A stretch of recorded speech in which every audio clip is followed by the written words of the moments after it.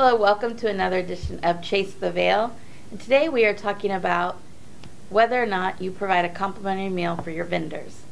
And there's a lot of discussion about that, a lot of opinions, but that's what we're going to handle today. First, I'd like to introduce everybody. Mike Wise from Mike Wise Photography. Krista Tharp with Tharp Events and Blissfully Simple Wedding Planning. Chef Joanne with Rosie's Catering in the Continental Ballroom. Jeff Hodson from Excite Music and publisher for Wed Plan 101. And I'm Jennifer Rossi with Rosie's Catering in the Continental Ballroom. So we have a lot of opinions on whether you feed your vendors. Do you provide a complimentary meal at the reception for your vendors? They're there all day. What do you do? Do you offer something or don't you? I'll start. I know that a lot of brides, when they hear that they should, or whether they should or shouldn't do vendor meals, they're thinking, I'm paying them, I shouldn't have to feed them at the same time. I understand that. None of us expect a $30 a plate meal. However, the people that are with you all day long, photographers, DJs, wedding planners, videographers, that are there from 8 o'clock in the morning until 10 o'clock, midnight, in the evening, they need something to eat. And a lot of times we don't get much time to eat, if we do. So it's something to really think about, and obviously I'm like, feed your vendors, because it's just a kind thing to do. A lot of caterers will do it as a professional courtesy, like these wonderful ladies here, but unfortunately there are some that do not, which is unfortunate, and they will either charge sometimes the same amount. And if that is the case, when you talk to your caterers, I would suggest about getting a boxed lunch, something that's less expensive for us, something that we could get up and go. And sometimes you could talk to them about a discounted rate, but I definitely, you need to feed them. I agree. I think the biggest thing for me is that with the limited time frame, I don't want to leave the reception to go and eat if it's not provided. And then also just, I want it to be something that is, like you said, very quick and allows me to basically eat for about 5 minutes and then get right back in case something is started up. I don't want to be in another room ready to eat and then have something going on beyond that. We talked about communication with the DJ and the photographer. If we're comfortable and working together a lot, then that makes a big difference. But if you don't have that connection, I don't want to be in the other room eating and then all of a sudden I hear, oh, we're going to start the first dance, and I'm thinking, wait a minute, I'm in the other room and I don't want that to happen. So. Well, at the same time, communication, I don't want to be with a photographer that doesn't communicate, and I didn't know they left the room to get something to eat. The bride wants to start the toast, but yet we don't know where the photographer and videographer are because they've been provided a meal in another room, but yet no one told anyone what was going on. So communication is a big part. One thing I will say is if for any reason a vendor meal is not going to be provided, let your vendors know ahead of time. That way I can stick a candy bar and a pop in my bag. You want to communicate with us because, if we're hungry and we need to eat, the last thing you want us to do is pick up the phone and have a pizza delivered to the reception. I'm not saying that we would do that, but there probably are vendors that will. That would. Yeah. And I can't imagine anyone being expected to work for 4, 6, 8 hours or more without being able to leave the facility and get something to eat. And we can't leave. We're there for the bride. There's nowhere we can go. So either the food needs to be available and provided to us, or we're going to need to bring it with us. That's the worst case scenario. And not just the food, drinks. And I don't mean alcohol, I mean water, soft drinks, something to keep us going. Because we need to be able to go and get a little bit of caffeine rush to make it. Your reception was supposed to stop at 10, but here we are at 11:30, still going strong.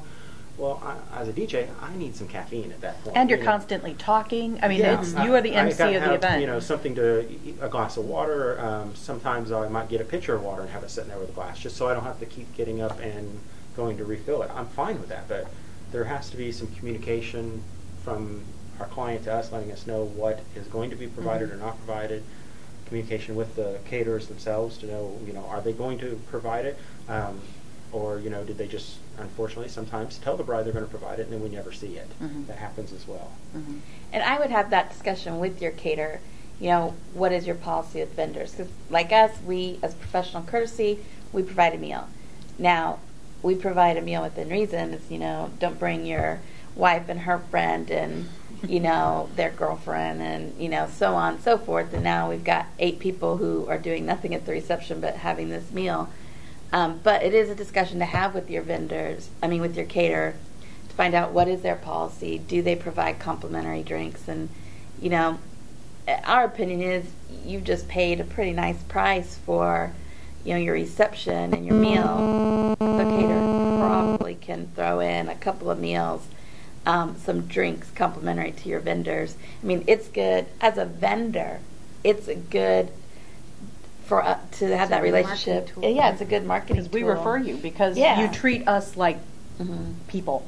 Right. Rather than, you know, and there Right. unfortunately are Yeah. vendors that don't. You're the hired help, and Yeah. you don't get anything. And that's, you know, I don't refer I those. went up And to it's a get a great way Coke. for referral, not just on the courtesy side, but if someone's asking me, who's a good caterer?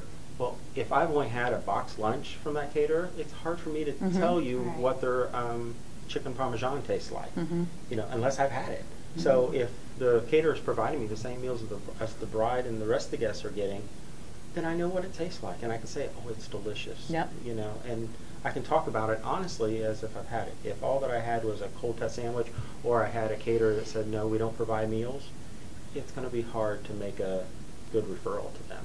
Yeah, I know there was one instance where I went up to the bar, and I was at a reception facility, and I said, can I get a Coke? And the bartender hands it to me, and he was like, that'll be $2. And I went, I don't have my wallet on me, let alone any cash, and you know, and so it was just one of those where I said, I'm sorry here, I don't have any money on me, and I can't go out in my car and get it. And so he was, you know, he was cool about it. He was like, you know, here, go ahead and take it for now, but if you do any more, it'll be $2 I for ran your into drink. that with, you know, they want to charge me $2 for a Coke, but I could have all the beer I wanted.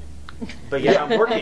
You know, Right. they got a keg. It's open bar. The keg's free, but the Right. Cokes are, you know, or Pepsi, the soft drinks are $2. And if I'm not going to drink on the job, I'm not, you know, what am I supposed to do? You know, and the bar, it was one of them rolling bars, so they didn't even have water. That wasn't an option.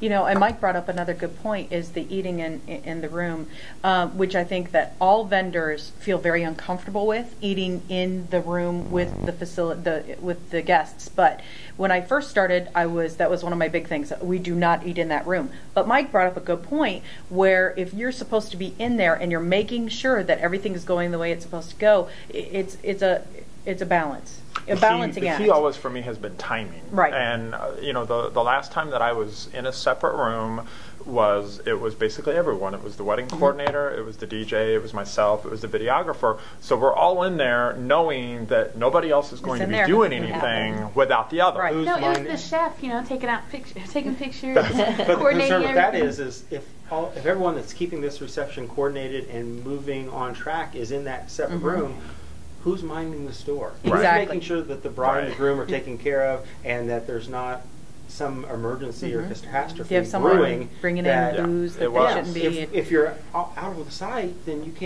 we can't be doing our job either. As the DJ, I'm at the reception.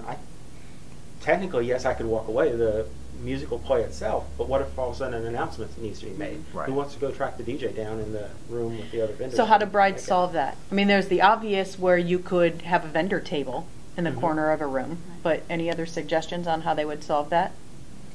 I think that's what we see the most is a vendor table, you know, and maybe it's not necessarily labeled a vendor table, but there's always that one table that's no one's at Reserved or, yeah. you know.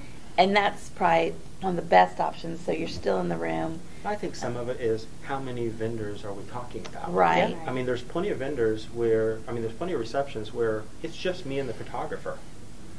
I've got enough room where I'm at to eat, and most of the time, I can even share it with the photographer, and I'm okay with that if they are. You know, so that's an option as well. I Right. think it really depends on, are you talking 1 or 2, or are you talking 4 or 5, Right. you know, or more. I think that makes a big difference. And I'd also, you know, check your contracts, because some contracts say, you know, like a band of 9, there must be a meal provided they do. and a table in the room, you know, for that band. And so you want to know if that's not something you want at your reception, you need to check those contracts and really check the contracts and, you know, really read them. Don't just sign them. Read the fine print. Yes. Read It's the important. fine print. Yes. Yeah. So, well, thank you, and I think that just about wraps it up. Please, if you have any comments, please comment below and join us for the next Chase of the Veil.